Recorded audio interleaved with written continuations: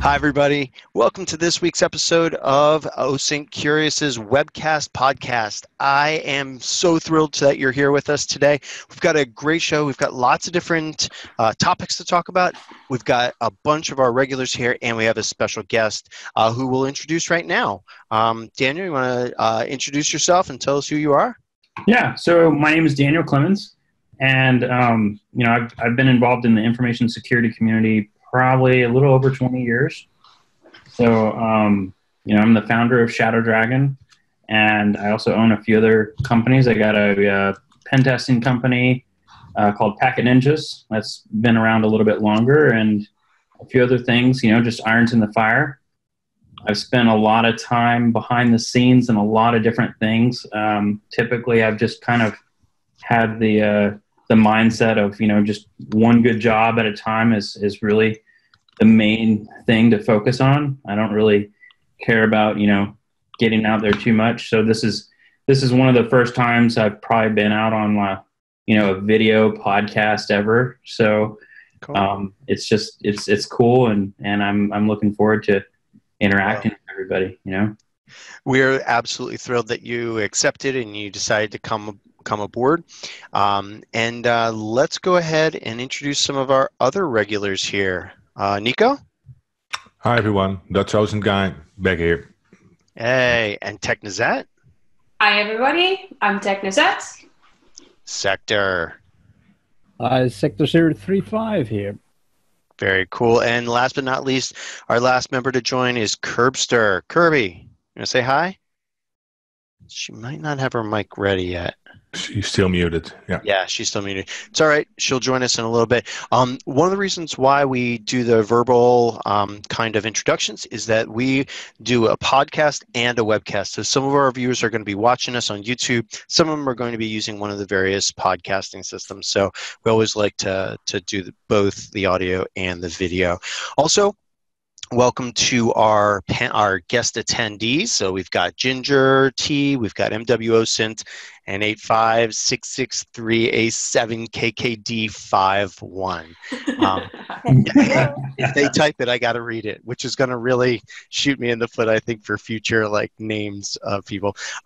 So for those of you that are attending live, please remember that you can use the chat at any time and interact with our special guest, Daniel, or any of us during our show. Also, if you are somebody that's listening to this already recorded, feel free to go ahead and use the hashtag OSINTCurious during the week. We'll pick that up and then talk about it in our next show.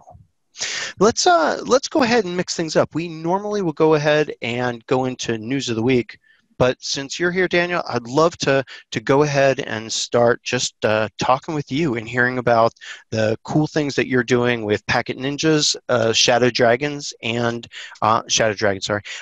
and also I think you have a new venture that's starting too, right?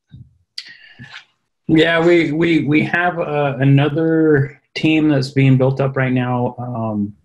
We're not really putting too much stuff out on that. Okay. But primarily it's just a very focused on, exploit development type stuff. It's probably going to be coming out, probably in about 2 years, so. Okay. So putting the time now and investing for the future. Yeah. And I mean, for me, it's all about business diversification and then doing stuff that's cool, right? And not having to, answer to VC or stuff like that, Sure. That's kind of been my natural bend on all of this to begin with for the last 15 years. So that's great. So a lot of people know you from ShadowDragon and the amazing types of tools and especially the open source intelligence transforms in Maltego that you're doing. Can you tell us a little bit about where ShadowDragon's going and all of that? Yeah, so I mean, the main goal of ShadowDragon is primarily to give analysts some augmentation in their job. We're under no illusion that what we offer is going to be that silver bullet. Our goal is to hopefully give the analyst that 60% solution to augment some of the heavy lifting in some of their job. So where I see us going in the future, we're pushing a lot of new OEM integrations with either, SocialNet or OI Monitor on the data collection and monitoring side. Like those kind of partnerships have been really, budding up in the last year and a half. We had spent a lot of time building the architecture. So, it's not going to be just stuck in Maltego or stuck in, one type of link analysis product or even our own user interface. Because, user interfaces are going to change. It's the hipster thing every few months, right? Yeah. So, we just kind of, originally we just kind of took a step in the direction of let's architect things that can integrate into things in the most agnostic manner possible.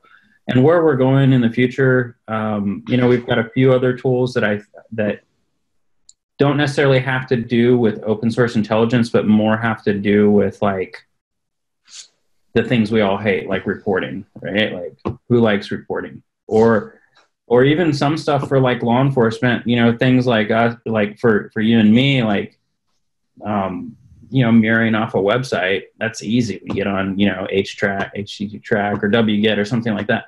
How do we take some of those simple solutions to give those over to law enforcement for evidence preservation? Or, we've got a lot of things that, that are on the drawing board, but there's still a lot of perfection to attain on what we already support. So kind of more perfecting the tools that are already in people's minds that you're already doing well.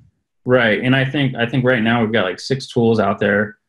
And it's just some stuff takes a lot more care and maintenance. Some stuff we get a lot more wins on, and some things are just, we're serving a cause with some of the customers that use this stuff. So, okay. So when you guys are developing these tools, what's your long-term vision on open source intelligence or online investigative work? Because we all see the landscape shifting for more streaming video, for instance, which is harder to capture and index, I assume, and AI. What's your vision on that? Well, yeah, so a lot of things are going to be moving away more towards image-based analysis. I would boil it down to image-based analysis or even concepts. Look, we've been looking at some of the image recognition vendors out there. I found one that's really awesome. It's called XIX. Some of the solutions that they bring into doing image recognition and analysis of concepts is pretty bleeding edge, and it actually works. As far as breaking up video streams, I think that the focus on that would probably be more towards very specific language sets on that stream first. We haven't dealt too much into that space, but it's something that needs to be looked at. I totally agree. And since ShadowDragon, at least what I know of you guys, you provide in tooling which most of the time automates a lot of work for an analyst to view and review. And what's your opinion on the basic handwork stuff, which primarily when you become an OSINT analyst, you need to learn how to do the things just hand-on, by hand, no tools allowed. What's your vision of that in the future? How do you see that change? I think that you've always have to be living in that tension of moving from manual to something that augments, right? Or, some of the teams that we support, for instance, on some of the nonprofit stuff that we support, we will push them to stop using tools at some time. I'm on the board of Deliver Fund, so I get to see some of the operational side of that. But I do, one of the things that we do push on some of those analysts is, okay, you're getting too reliant on a tool, because a lot of this, and even in our training, we've designed all of our training around the premise that all of our tools may be gone in 5 years.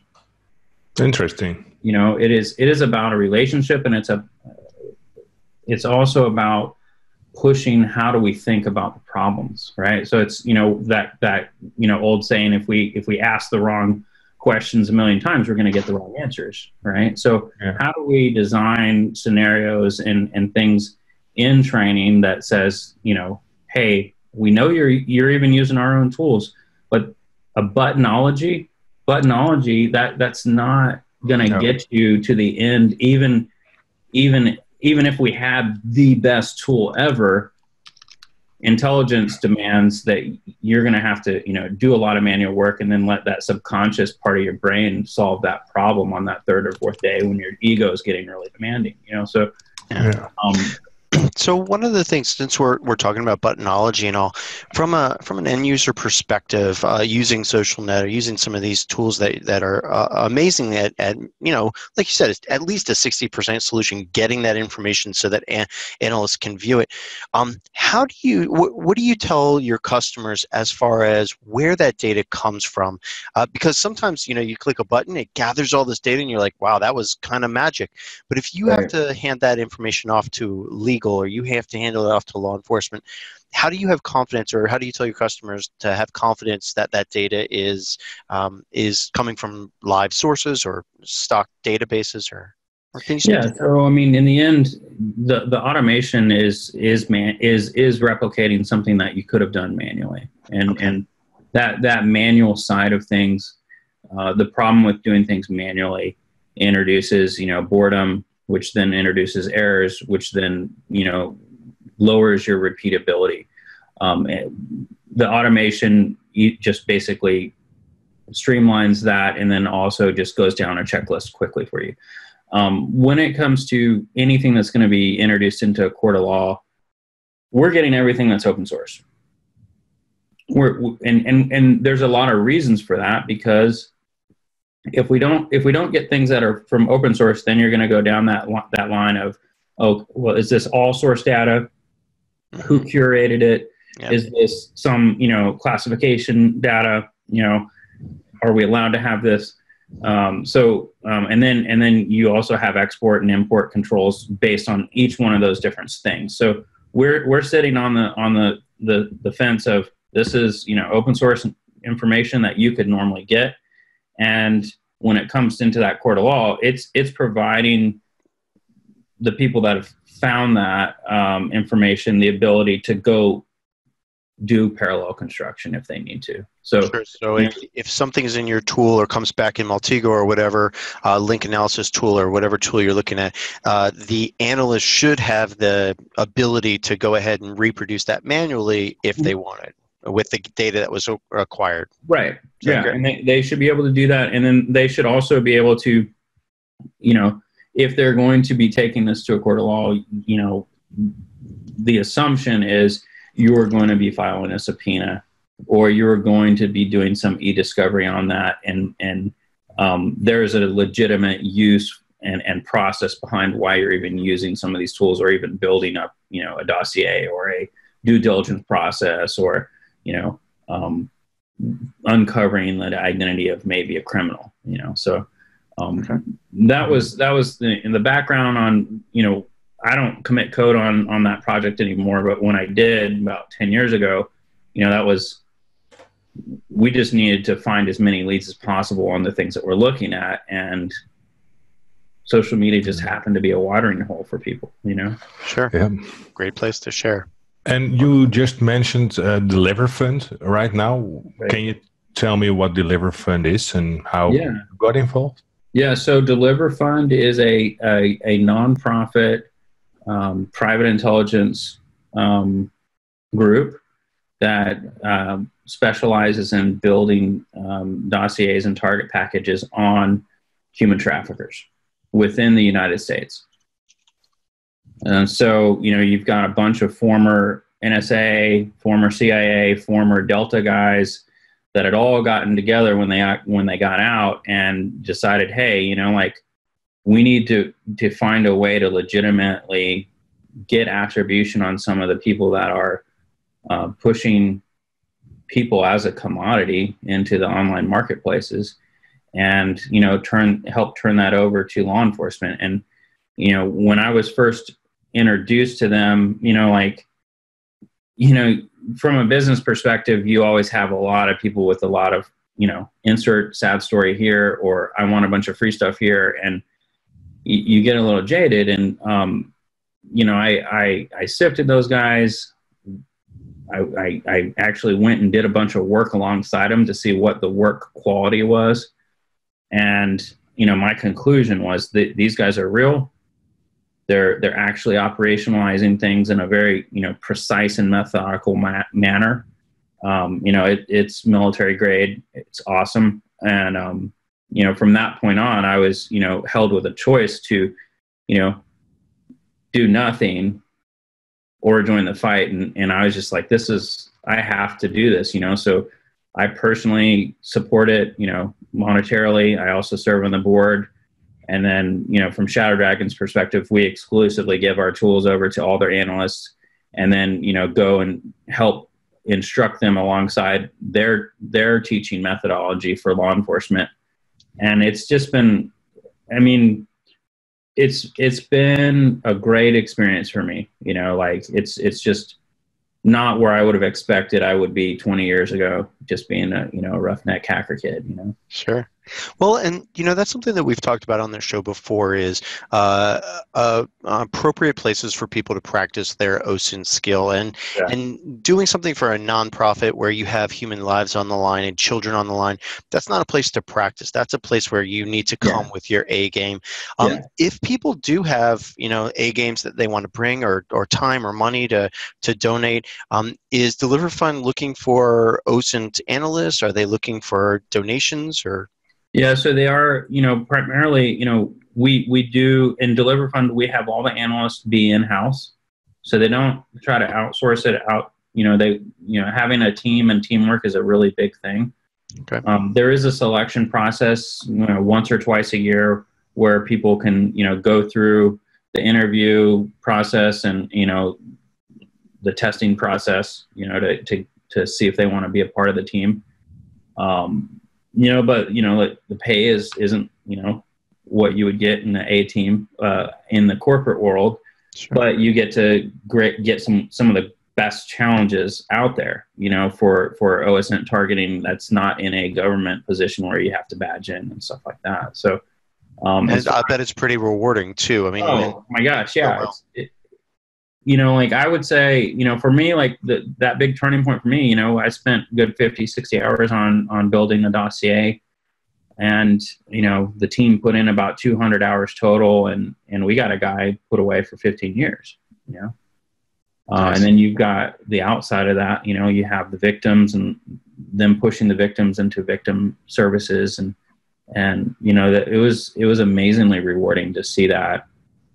And it's, usually doing your work, you're just pushing out a report, or, maybe, you on a good day, you've got, 5 people listening and nodding and saying that's great, and they cut you a check. But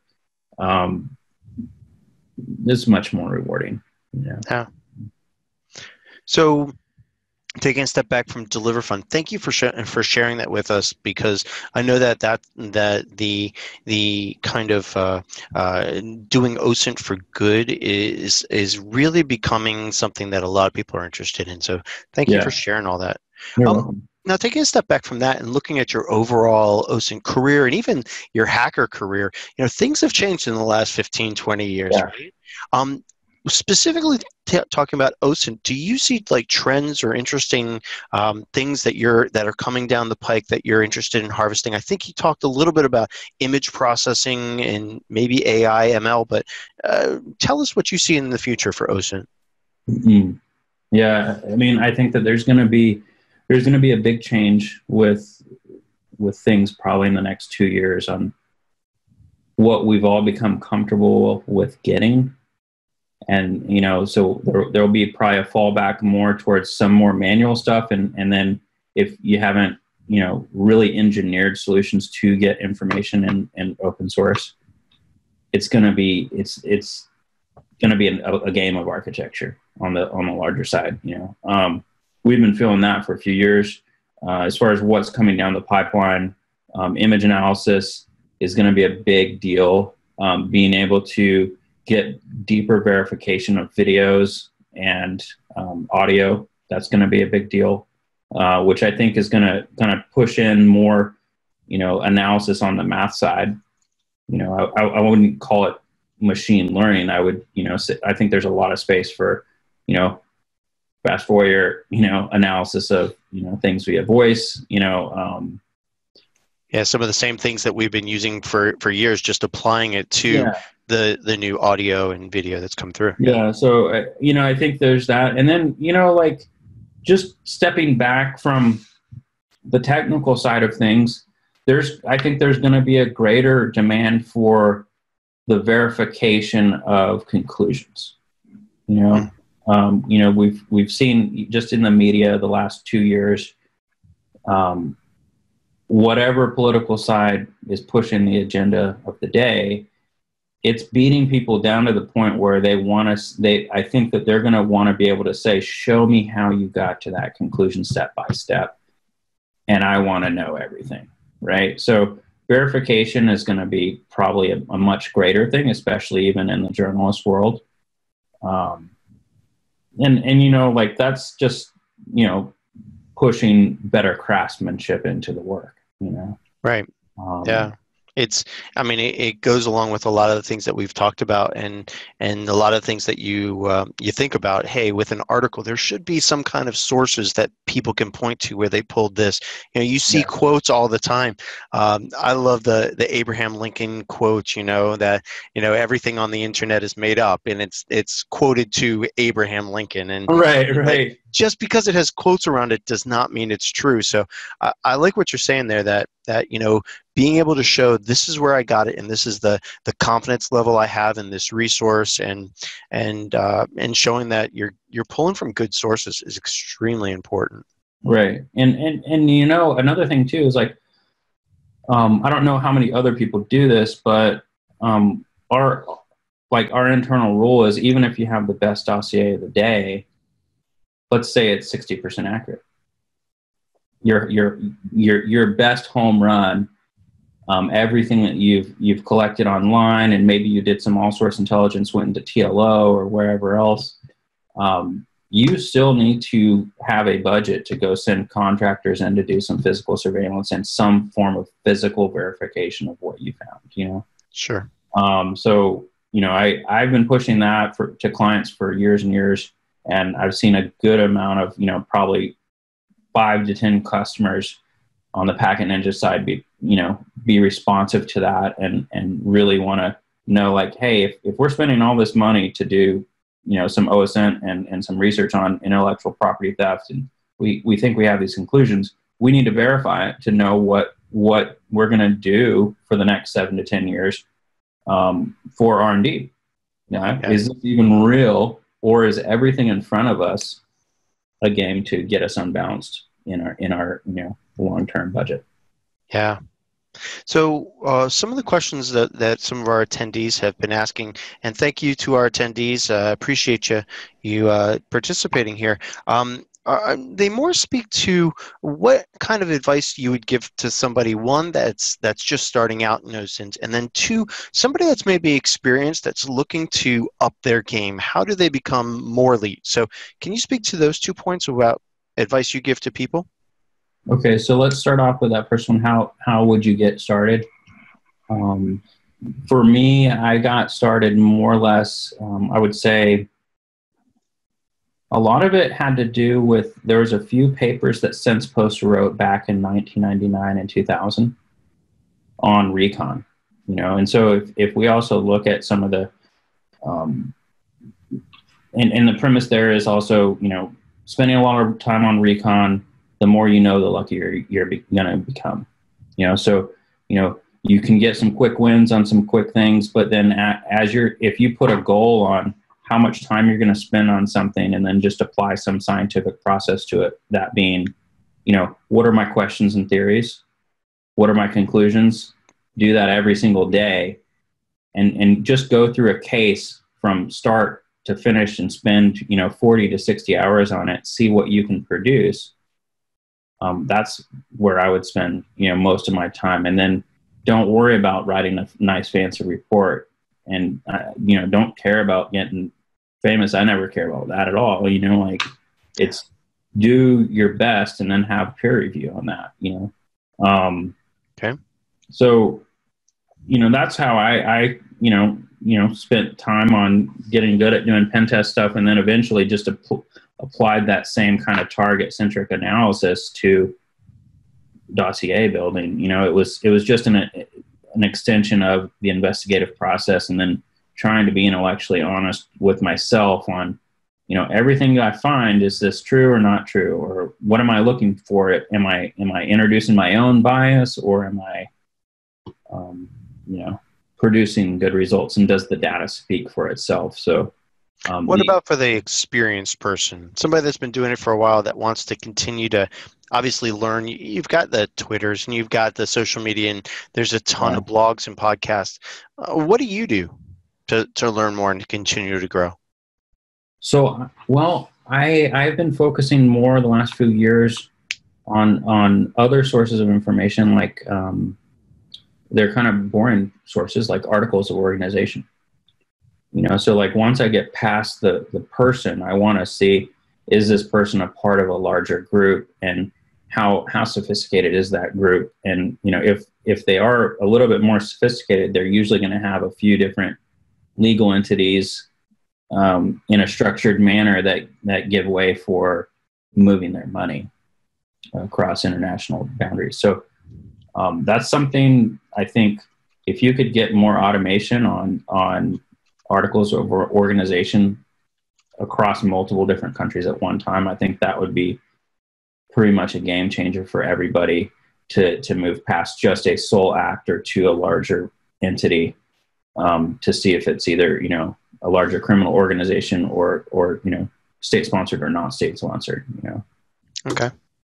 Yeah, and I know a lot of organizations. I wish Ginsburg, one of our other OSINTCurious regular presenters, was on here. He just did a B-Sides Kansas City event, and at that B-Sides event, he had like an OSINT village, and had Trace Labs come in with their OSINT's Capture the Flag, where they're actually looking for missing people. And I love the fact that there's, because I grew up in the cyber world too, and doing pen tests, and so there's a ton of hacker challenges, websites you can go to, and CTFs you can participate in. But now we're starting to see ones that are focused on finding that information about OSINT, and I love that to practice. Yeah. And the ICTF, open source intelligence stuff that was run by Blake and some of the PayPal guys last year at DevCon.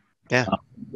That challenge was pushed a lot towards, it was a pretty hard challenge, the first 10 levels are pretty hard. And then past that, it was a get your butts out of the seat type. Now you have to go social engineer. So I think that, just watching all the teams move on that, it was pretty interesting.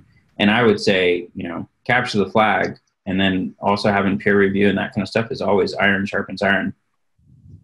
Got to do it, Yeah, exactly. So we're getting towards the end of the interview here. There's one other question that we wanted to ask. It's a little sensitive, but I figured we'd throw it out there, and you could feel free to say, I'd rather not talk about it. It's about pricing for the ShadowDragon tools. I know that a lot of our audience, they're enterprise, corporate, government, but a lot of them are, as you can see in the chat, just starting out, and right. At the single person kind of consultant.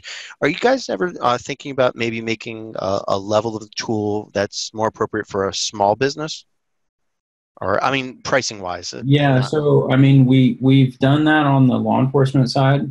Okay. And then on the corporate side, we do have like 3 different tiers of the queries per day for social net stuff, so, I would just ask, what are some of the budgets that they need to kind of fit.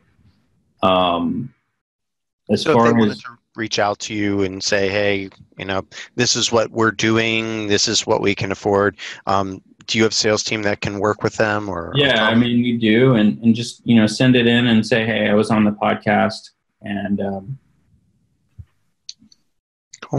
As long as it's not just a sole, I'm looking at Nico over here. Nico's like, excellent. All right. Right. Well, like this is, you got to put stuff out there, and we do sift all the inbounds to make sure it's not A, a competitor, or B, Russians, or, or C, like a country that's doing ethnic cleansing, that's usually a bad deal. Yeah. And so we do put boundaries in there on purpose, but that's also so I can, get in places and also, when I'm talking to people, I can say, look, we did due diligence as much as we could, and we're kind of good at, most of this.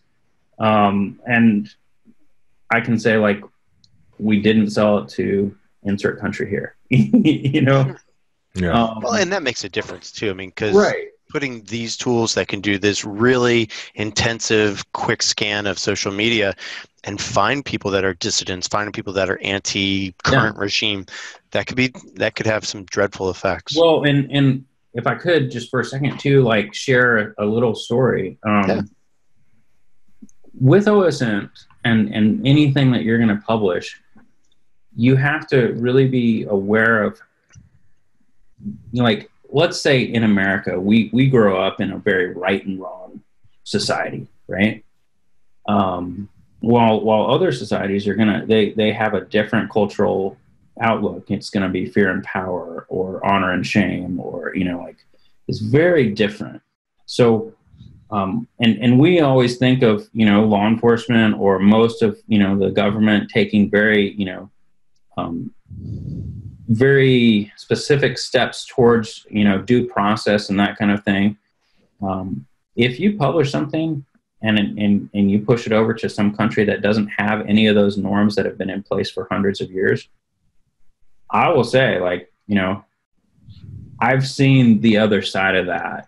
That other country may just get spun up because something got spit out, or the analyst that pushed it didn't do any due diligence at all, and all of a sudden you've got some team raiding somebody's house with guns. The results could be very different than the social norms that you are used to within your own country. So this, the level of discernment and responsibility, you got to take it seriously, because, and that's also a big tension. And, don't try to be famous. Who gives a crap? Yeah, it doesn't matter. Well, and the other thing about that, which I love the way that you put that, is we talk about that a bunch, about making sure before you publish something, we love sharing information on our blogs and YouTube videos and other places. And whenever somebody else shares an article, I'm always looking at it to see if they're exposing some innocent, in the name of OSINT investigations, or if they're appropriately anonymizing content, or whether they're just, calling out stuff. And we've talked, I know Nico and I and Technisette have talked about some people that are in the OSINT field that maybe don't do as much analysis as they should. And they're saying, hey, look, that's something that is 100%. And I'm always like, no, not 100%. In OSINT, there's very few things that are 100%. Right. And I mean, I would say things are getting farther and farther away from 100% correlation. Yeah. Even in the last 18 months, like I know, like the 100% correlation that I know we had on a lot of different things, it's dwindled from, maybe 10 sources of 100% down to maybe 2 or 3. Wow. Like it's just that golden time period is over. And now there's much more of a weight on that confidence and verification and process and being, approaching it from a professional's perspective. Yeah. And having peer review. I mean, I've seen analysts who are awesome, and at some point, sometimes people go off the rails. Yeah. Yep. Or like you mentioned, it may not be intentional. It might just be their personal bias or or something else that comes into play. There was a SANS instructor named Jake Williams. I'm pretty sure you've heard of Malware Jake, and he gave a great talk where he said, we train our people to recognize bias and other logical fallacies, and also when you have a report that goes out, multiple people that are trained in this take a look at it. Just because you can only proofread yourself so much, right? Yeah, we can't live in an echo chamber, and I think a lot of the tensions that we all experience on various media platforms, it is a consistent echo chamber, and we just have, patience is a virtue applied on a lot of different things, and if you're going to be in investigations, you're going to be in OSINT stuff, or you want to be a professional, you got to play that long game. It's not about a quick win or cool, shame drive-by shooting, right? Very much so. Because when we do that, innocent people get hurt. Right. Exactly. Or it doesn't produce the justice that someone might feel that they need to have. And that's a whole nother conversation, probably. Yeah. It made me think, though, because I recently had a report, and I needed someone to look at it just to make sure I didn't skip things or didn't see things or didn't analyze them right. But there was no one at my department at that time available, so I asked someone else who I normally wouldn't ask because he isn't in that OSINT field, and they came up with even better review comments or conclusions than I would have expected, because they looked at it to, let's say, another vision, another perspective, which made me think, I didn't think of that. That's interesting. Yeah. It was a friendly reminder for myself to be my own devil's advocate a little bit more often. Right. Or I totally agree. Even, getting somebody that's not in the field to do the proofreading, or in another department entirely, but that they're intelligent. Yeah. Like, I get my wife to read reports for me all the time, because I'm like, hey, I spent a lot of time on this. What do you think? Yeah, does it make sense? What do you think? Did I do anything? And in that same talk, Mal Jake talked about how he not to fanboy about him or anything, but he talked about how one of his best reviewers is somebody that's totally outside of cyber, totally outside of forensics and incident response, just is an intelligent person, like you said, Daniel. Yeah. Well, great. Nico, Sector, Technisette, any more questions for Daniel before we move on to news of the week? Not at this moment, no. No, not for me either. Thank you, Daniel. Thank you. All right. Did any of the other attendees have any other questions too? It looks like we're getting some questions on how do we get started in the investigation side of OSINT. Do OSINT researchers take investigator courses to develop mindset, and they're aware of confirmation bias? We've kind of talked about a bunch of these throughout our other ones. Do you have any quick thoughts before we move on? Do you take other people's courses like Intel Techniques or Justin Seitz's courses, or are you kind of beyond that in your career? I don't know if I'm beyond any of that. I read a lot of Michael's stuff, and we're on Slack every now and then. I've been pushing a lot of stuff into Deliver Fund, so I get to see a lot of stuff like live. I still think there's a lot of stuff to learn out there. When I'm definitely not at a peak of the tip of the spear, I guess. Right. There's a lot out there, and because a lot of this is just some of it's tips and tricks on how to get information, and then other things, getting started on being an investigator versus there's a big difference between knowing where to look for things. Like a forensic guy, he knows where to look for things, but he may not know what questions to ask. And then the other side, the investigator, may not know where to look, but definitely knows what questions to ask. So a lot of times I think pushing those two things together is helpful. And sometimes that's going to be OSINT as the information you're sourcing for. Sometimes it's going to be, deep diving on X-ways or a phone or whatever it is. It's going to be some form of evidence.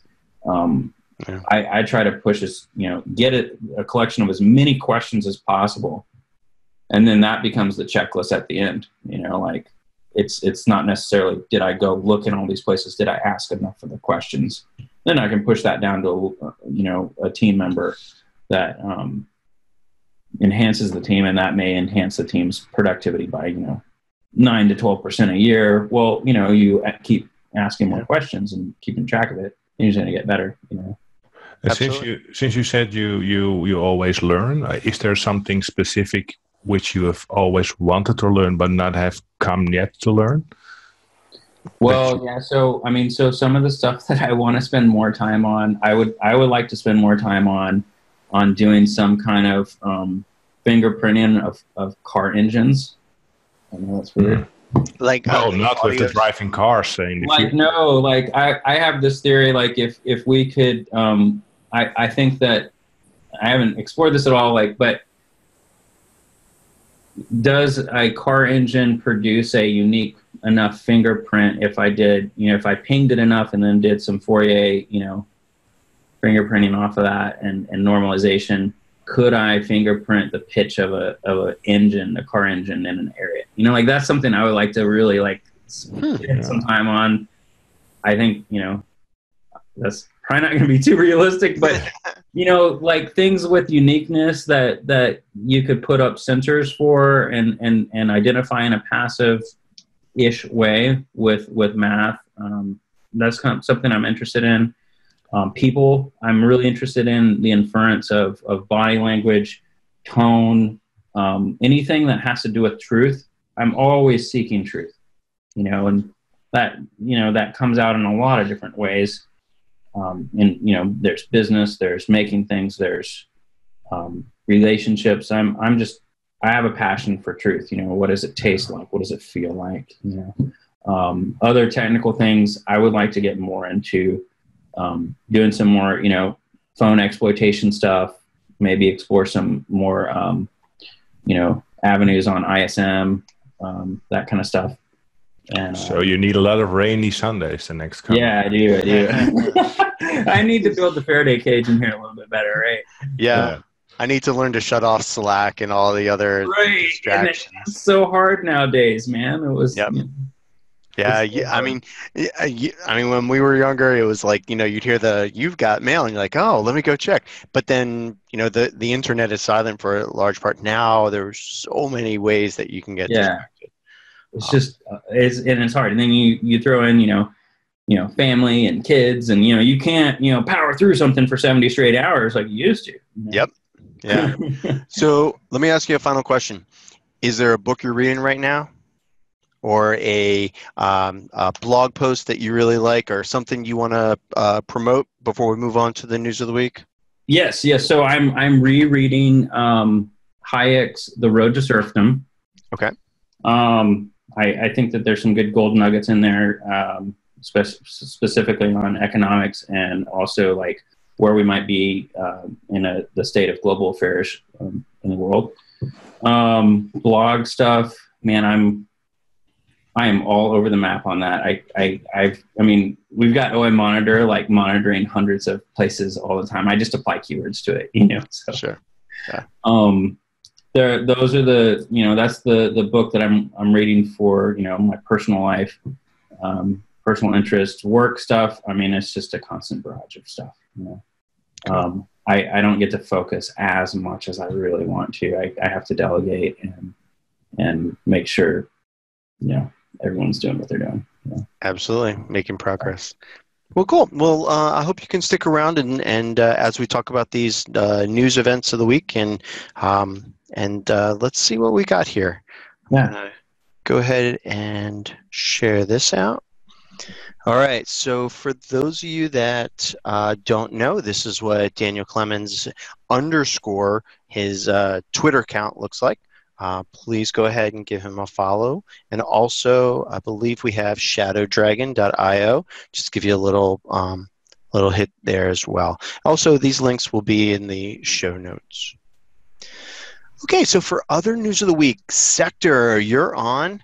You had a banner week with a blog post not only on your Medium, which we'll get to, but also this one on geometry image forensics that was very well received. Do you want to give a little shout out about it? Yeah. Well, that was thanks to you, actually.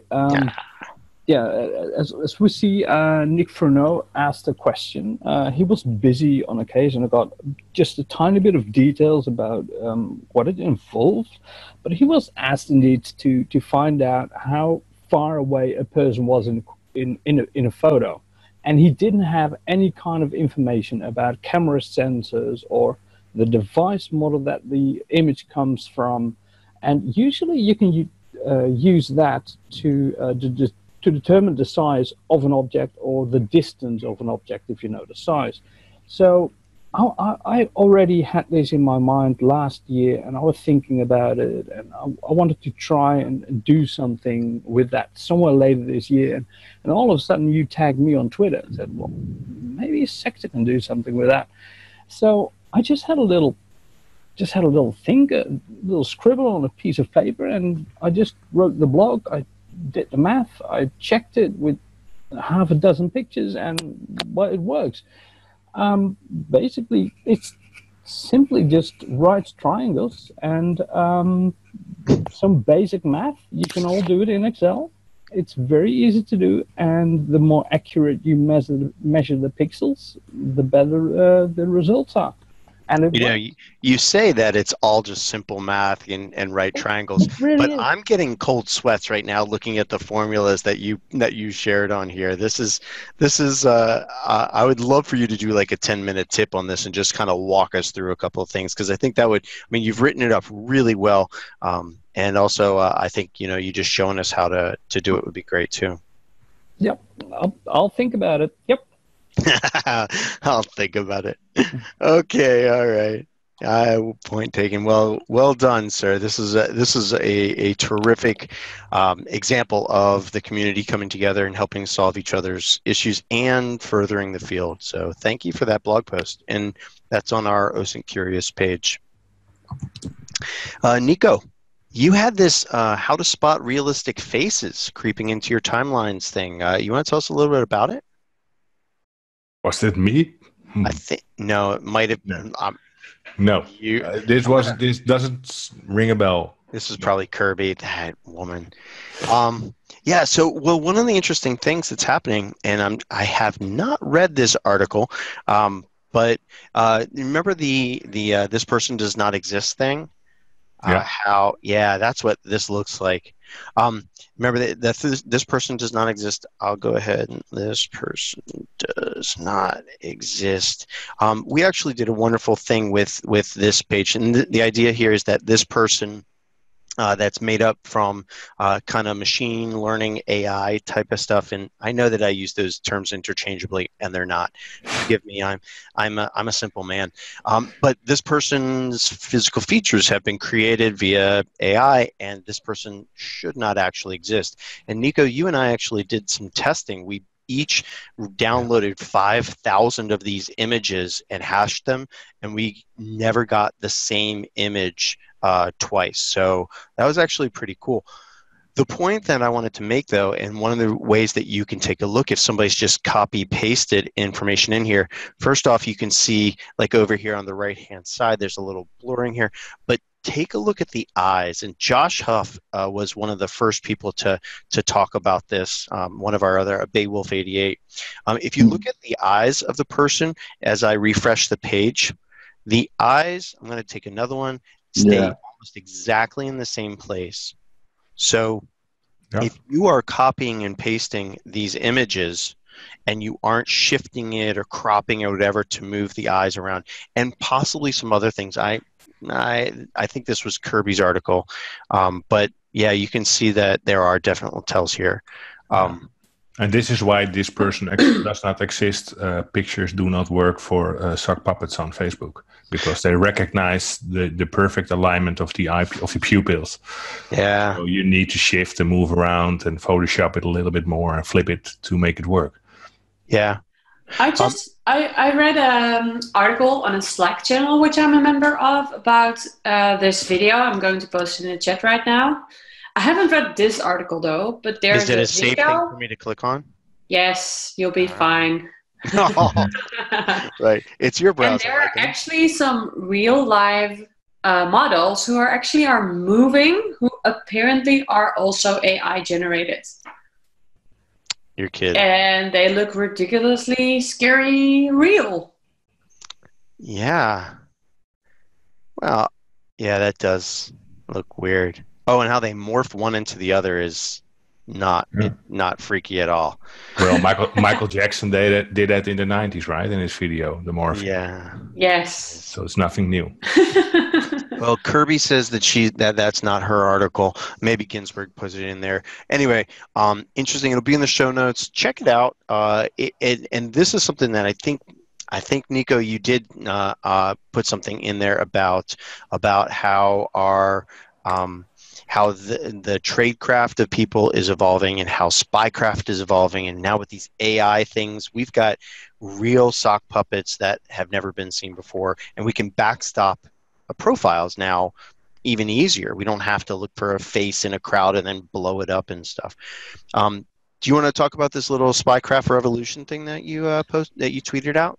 Well, yeah, the article, it's quite a long read for a lot of people, because nowadays I notice when something is a little bit more than 2 columns, people tend not to read it anymore.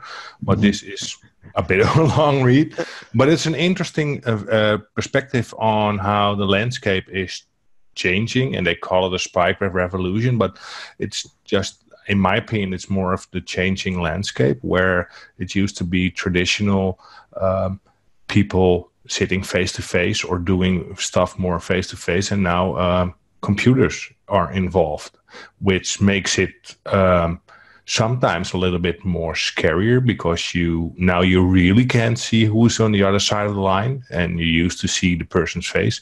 But it also gives you an advantage, because there are better ways or more safe ways to blur yourself or your interest or your company to the adversary, for instance. But also, the rise of supercomputers or computational powers, the quantum computing systems that are coming, and mentioned more. Well, what will those new technologies imply for the spycraft, or at least looking at each other on a more spy-ish way? Which in essence, open source intelligence traditionally was also part of the spy game. Well, and we can see on the screen right now, one of the little blurbs from the article says, a cover identity that would have been almost bulletproof only 20 years ago. Only 20 years ago? 20 years is a long time. Can now be unraveled in a few minutes. I mean, you have to think about that. You know, we used to, you've all seen those videos, or you've seen the movies where somebody's like, oh, you know what, I'll give him a business card and it'll have your phone number, Nico, and you pretend to be like my boss or something. And that way you'll say, yeah, Micah's supposed to be there. But nowadays you have to have that LinkedIn, and it has to be an age profile, and the Facebook, and it has to be, you know, have a certain number of friends. Creating that dossier to backstop a spy profile can be very challenging. Yeah. Daniel, do you have any thoughts about this? Yeah. That you want to share? Yeah, so I mean, synthetic identity management is a really hard thing to solve in a scalable way. For this type of, you know, use case, I would also say, I think that whole tag right there, the cover identity, that would have been almost bulletproof only 20 years ago.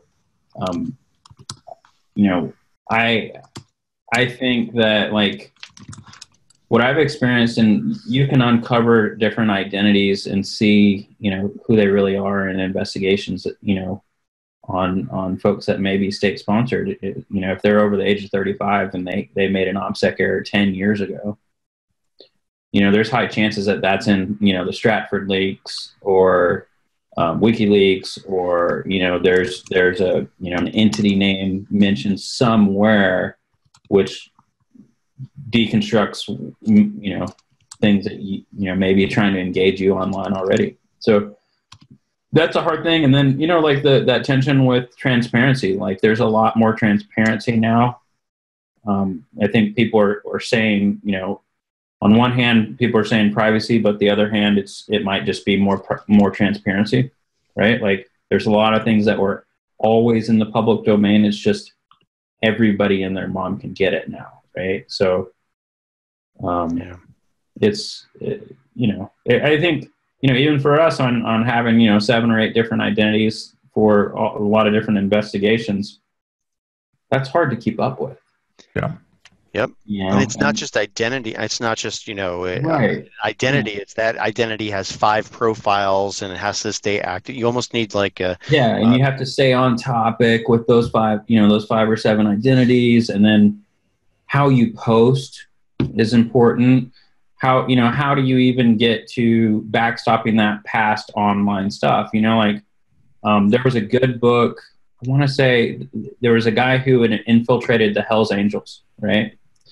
And he goes into a lot of information on how they backstopped his identity for those physical operations. I think it was called To Hell and Back or something like that. And that was really interesting because those guys in that book, they would even go and replace information in yearbooks that they knew people would go source, like physical information on the backstopping. And that, add in all the synthetic identity stuff and then put that kind of stuff. It's just like, I think you could focus on backstopping synthetic identities for a long time and it would be really interesting and really hard, Oh, I absolutely agree. And we've talked about that. We sometimes refer to synthetic identities on here as like sock puppets or research accounts. Right. But yeah, that is a huge area of interest for a lot of us.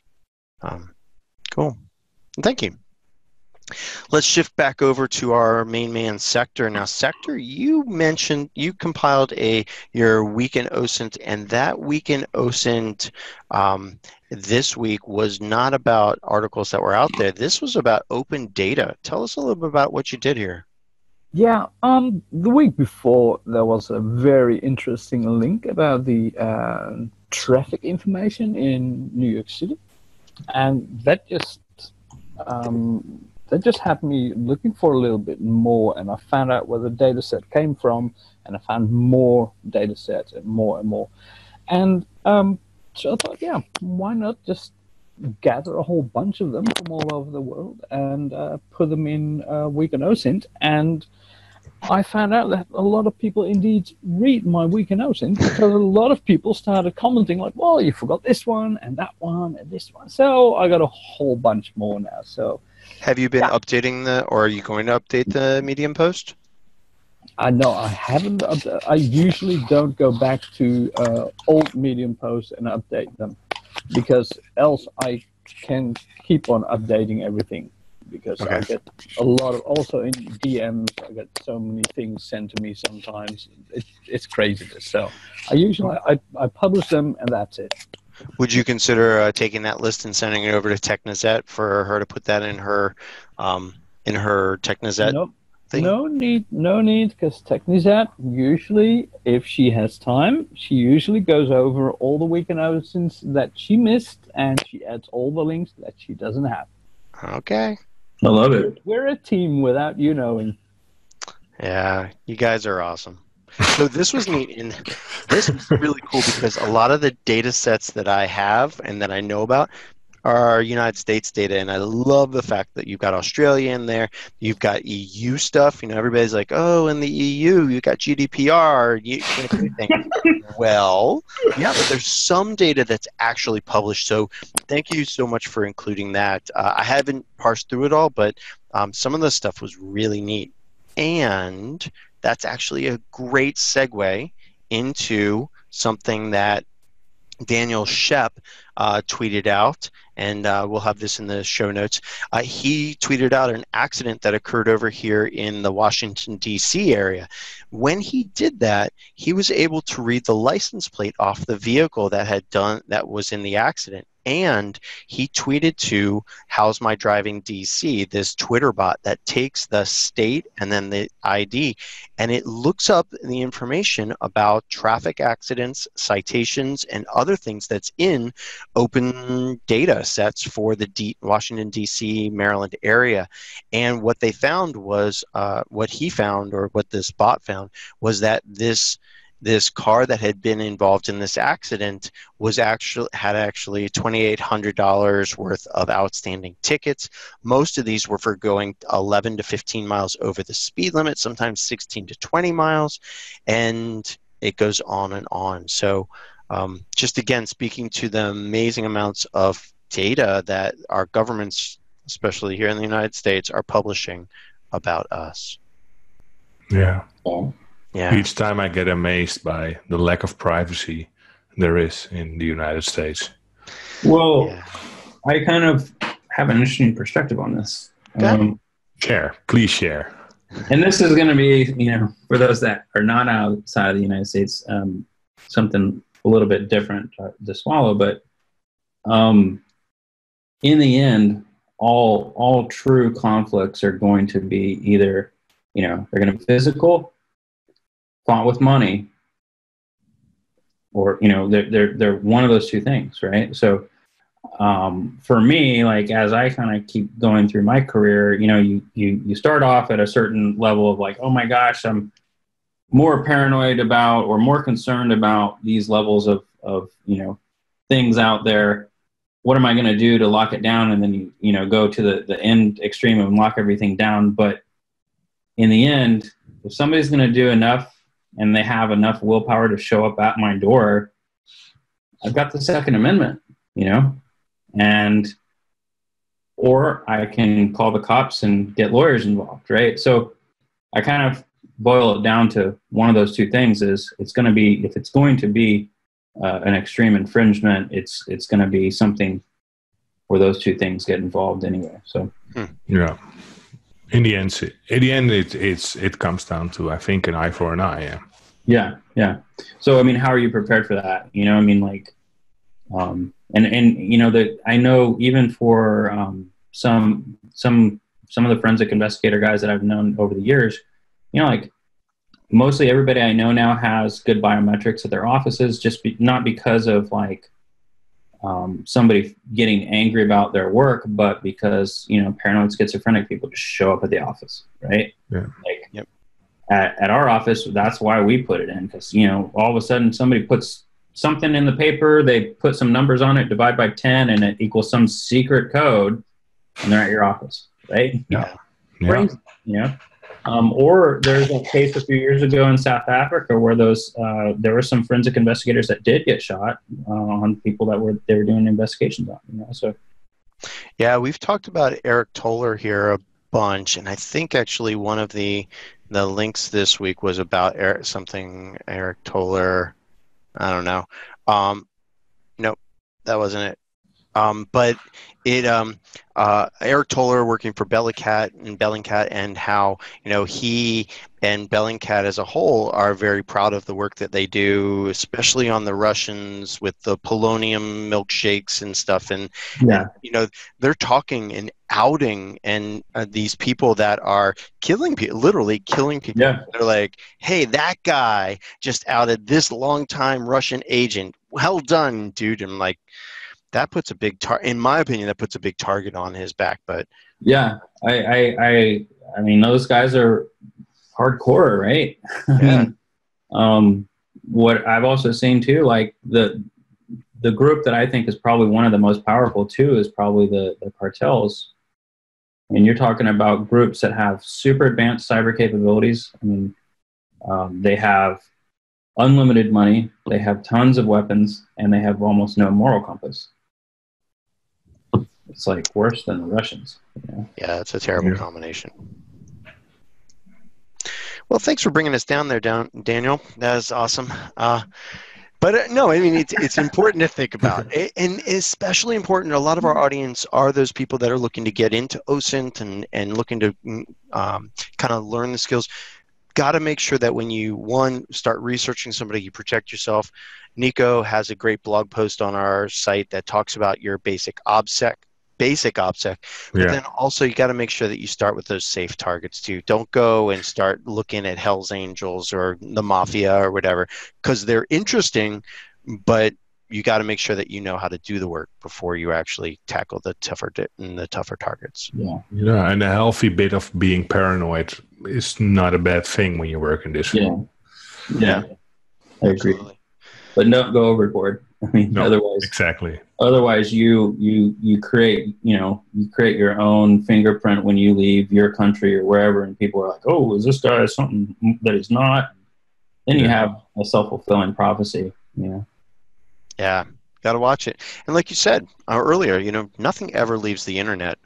There was something that I posted on Usenet groups, back 20 years ago. Yeah. And it was slightly embarrassing to me, years later, because I was like, "Oh, I can't believe I posted that." And Usenet groups went away, and I was like, "Whew, all right."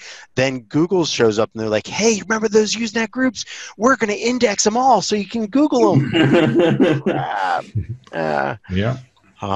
Well, we actually have MW OSINT as one of our attendees here, and I wanted to say thank you to that person for going ahead and tweeting out this article on tracking a hacker with OSINT. Nico or Daniel, I saw that you actually commented on it. Did you have a chance to take a look at this? Yeah, I did. There was some stuff that I private messaged him. Just if somebody digs into this a little bit deeper, they're going to find the guy's face pretty easily. So I would just secure the comments on that thread on the blog, because I think the country of origin he was in, they would probably overreact. Gotcha. So again, in that, hey, interesting information, great content, maybe not go all the way to showing all the details online or anonymizing it or something like that to show the techniques, but maybe not the end results and stuff. Yeah. Okay. Cool.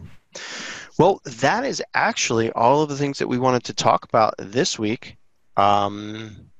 We are at the end of the show. So wanted to say thank you so much to Daniel Clemens for joining us here. This has been excellent having you on here. I really appreciate how down to earth you are and just willing to answer our questions and share your knowledge with us. Thank you so much. Cool. Well, thanks for letting me get on, and I'd love to be a part of it, and in the future and interact more. Absolutely. Is there any website or any plug that you want to throw out there for anything at all aside from what you've already done? Well, I'm gonna give a shout out to one of my friends, Zach Payton. Okay. Zach's just been a great friend over the years. He's also your eternal hacker. Just great, humble guy. If you can meet him, follow him on Twitter. He can go down into the depths of a lot of stuff, but also, he's also a great guy to get to know. We'll be at DevCon this year, all having beers, probably at the old Caesars bar at some point. Usually we always just stay there. Yeah. It's, bad habits die hard, right? Sure. And you'll probably be at the Recon Village too, I'd imagine. Yeah, I'm going to try to get there. The schedule's pretty tough, but I definitely will be at the bar for sure. We're going to see what happens. It's always a right. Yeah, you got to set your plan and then just go with whatever happens. I know. Otherwise, it's just crazy. Yeah. That old friend that you haven't seen in 15 years catches you in the hallway. You're like, holy cow. Yeah, or the guy you've never actually met in person, but you've been on a mailing list for 15 years. And oh, my gosh. Yep. Yeah, and you go grab a drink with them. So, well, great. Like I said, Daniel, I really appreciate you being on the show. Just great talking with you. Nico, anything you want to shout out? One small thing. There was a small discussion on Twitter on the majority of open source researchers were being male, since the field is mostly focused on conflicts and that kind of stuff. Yeah. I just wanted to say thank you, women, for being there, because I've been around, I think, where within the Netherlands, I think 60, maybe 70% of my colleagues are female. And first of all, shout out to the tenacity that women have. In my experience, where men will stop, women will go that extra mile. Yeah, I agree. I think that a lot of the women that I've worked with, they're a lot better at putting together some of these puzzle pieces. And if I could give one shout out to somebody out there, check out Kara Smith. The real Kara Smith is on Twitter. Most of her stuff is on Instagram. She's one of the targeting analysts over at DeliverFund. She's great in the field. Give her a thumbs up on Instagram. Yeah. Cool. And that was the article, Nico, that was the Eric Toller one. And I put it on the screen here, that he said that most of the people that this is a very male-dominated field, and I agree with you. I mean, I teach the OSINT class for SANS, and my classes are mostly, they're at least 50% women, and so I wonder if there's a little confirmation bias or just selection bias there, and that the people that he sees in the journalist version in the investigative journalist area, maybe most of those people are males. But yeah, he shouts out Alexa Koenig from UC Berkeley, and they are doing an awesome job at Berkeley, teaching people how to do online investigative job, and where a lot of women are being schooled and doing. Well, Brenna, for instance, which we mentioned a few times in the show, she's from Berkeley also. So, well, that was just it. I wanted to give a shout out to the women in this field. Yeah. Shout out to the women. All right. Cool. Sector, last words?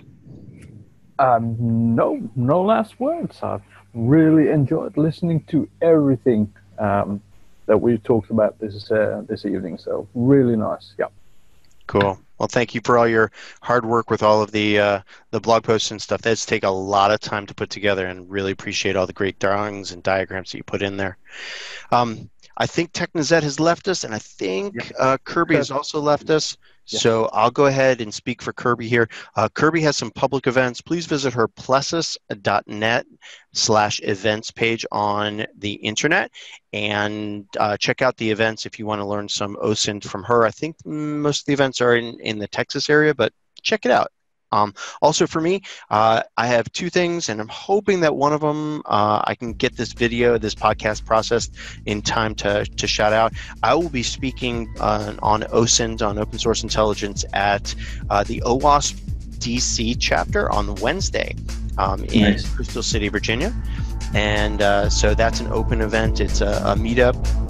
And then also I'll be talking on open source intelligence in the Layer 8 Social Engineering and Open Source Intelligence Conference next month. So, and of course, stay OSINT curious, everybody.